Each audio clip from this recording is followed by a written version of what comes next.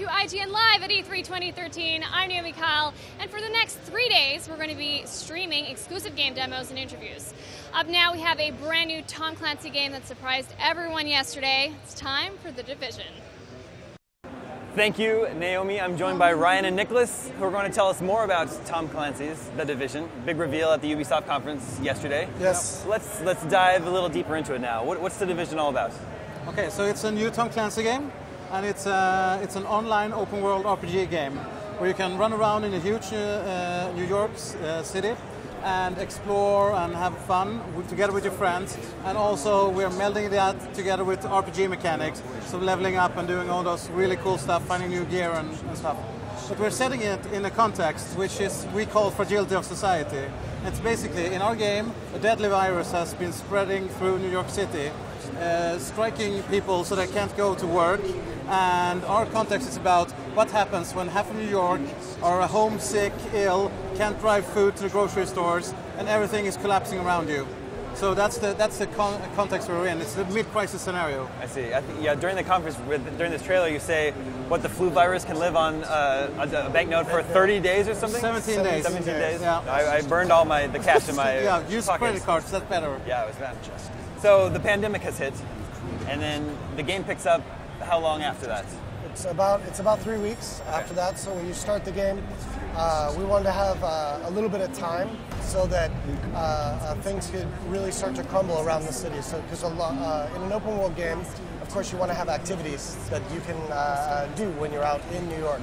So in this time, factions have kind of risen up in different areas around the city. Like in the demo that we saw yesterday, the police station has gone critical, so emergent content will be an important part of kind of how the players choose what they'll do while they're out in New York, basically fixing New York. I see.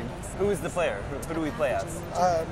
You play as the Division agents, and they are the classified, self-supporting tactical agents, which basically means when they get activated, the world is on the brink of collapse. And they have their go bag, and in this they have, supplies for 72 hours, some weapons, they have their watch and all those things that you saw the UI was connected to. That's how they communicate, all the agents.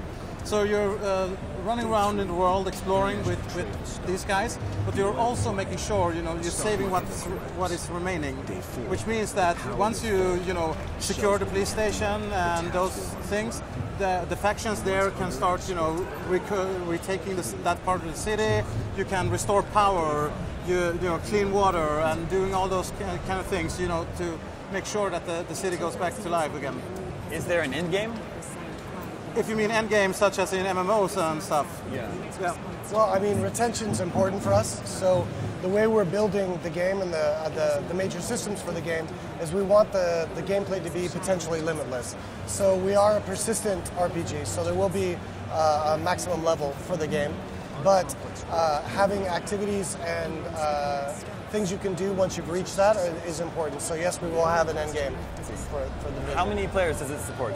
Well, a full group for us right now is 4 players plus a companion drone. Right. So that's what you'll be playing with if you were out in the open world in New York. But there's areas throughout the game where you could run into tons of different players. I think you've described it as a light shooter. No, it's really an RPG. So what we're doing is we're fusing Clancy by creating this new unit that Cece was talking about.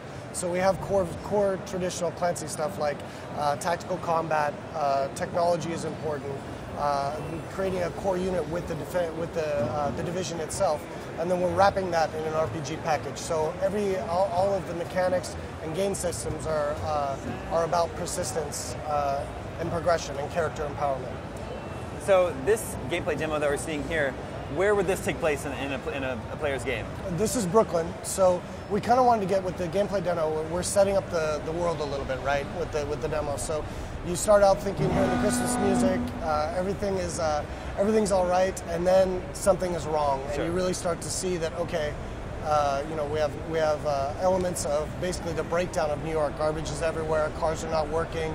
We have a grocery store that's looted out, and that kind of intros the player here for this section. So we're in Brooklyn for this area of the game, and Right now, we're already grouped with 2 players, actually, with Bronson, who's going to come out of the grocery store, which he was checking for some supplies, and then the tablet player, who right now is AFK because they're lazy. And so this is an example of how the emergent content will work. So rather than guiding you through levels or going through acts, there will be areas around New York where things are happening without player intervention. So we see here that the police station's in trouble, it's going critical. So we want to go check that out and see what's happening.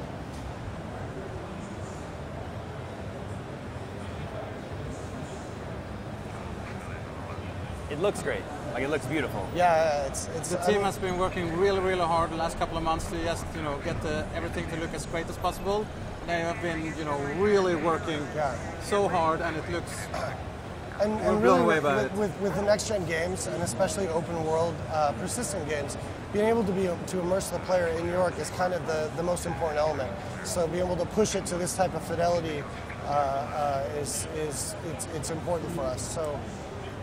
So this is an example where they actually come across an event that which would be group content, but since they've already got the police station to take care of, they decide to keep going and ignore this for now and come back to it later. I think a moment ago we were scanning some passersby. Yes. Right?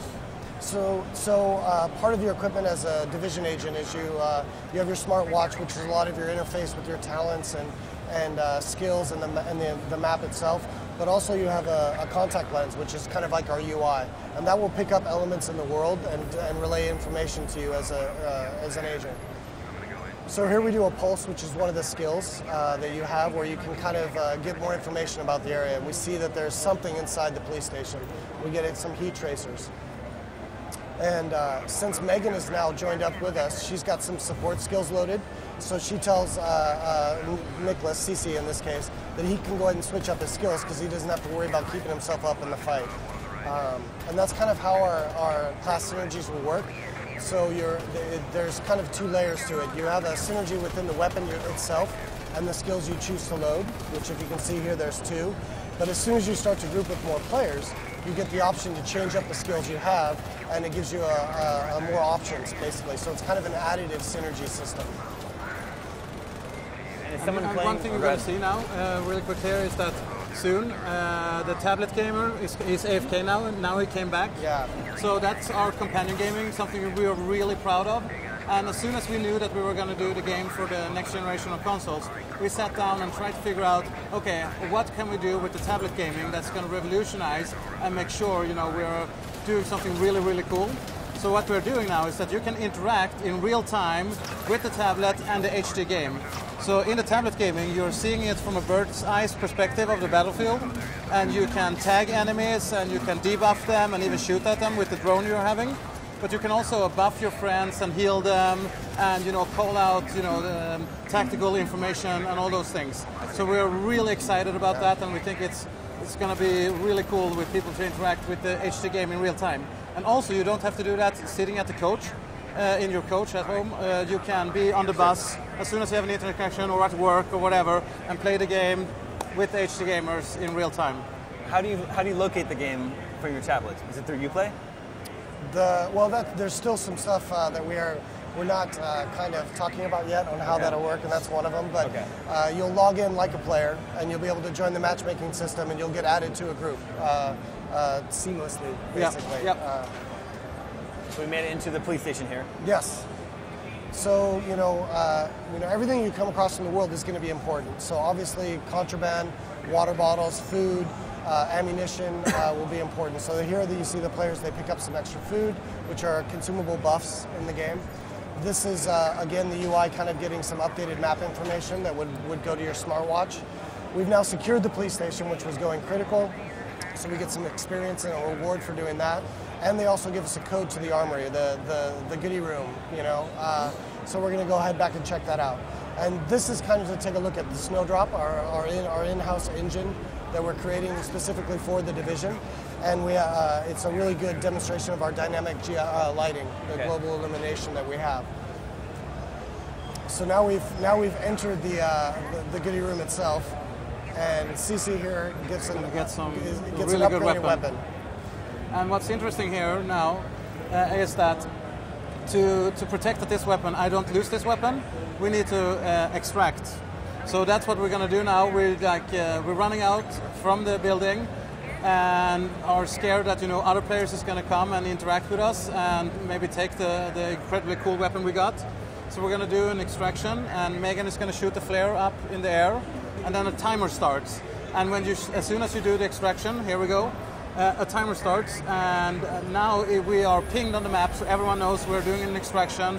People will come here and they will try to, stop us from doing the extraction, and maybe These are other players. Yeah, there's other players, yeah, and they will try to stop us. And if they succeed, they can take the weapon I found, for example. So there's loot drops. Oh yeah, for sure. Yes. Looting is a big part of the game, and something we really want to, push players to continue going for. Yes, so we have a long communication cycle with you guys, but we really want to make PvP and how we handle PvP in the Division a part of the core experience. So we're not going to separate it out into multiplayer maps. There'll be areas out in New York where you can engage in PvP and possibly lose some equipment that you may have attained in that area. Nice. So what's the timeline here? When will we get to play the Division? The game is coming out 2014.